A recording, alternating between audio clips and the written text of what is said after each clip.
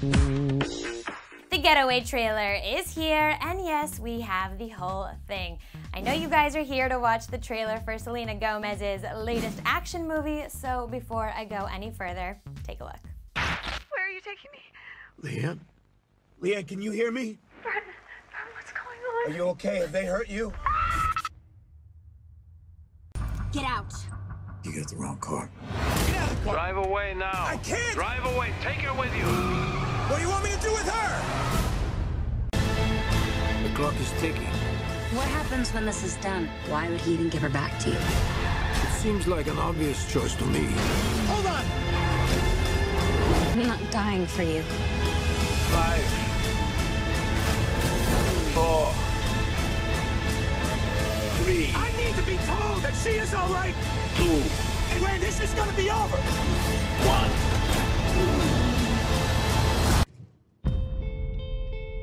Looks intense, action-packed, and well, awesome, right?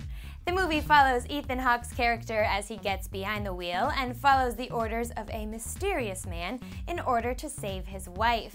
Along the way, he meets Selena's character, and while she points a gun at him at first, she's forced to join him on his mission. This is just Selena's latest venture into a world filled with fast cars, guns, and action. Earlier this year, she released Spring Breakers, proving to us that Girlfriend can pull off all sorts of different roles.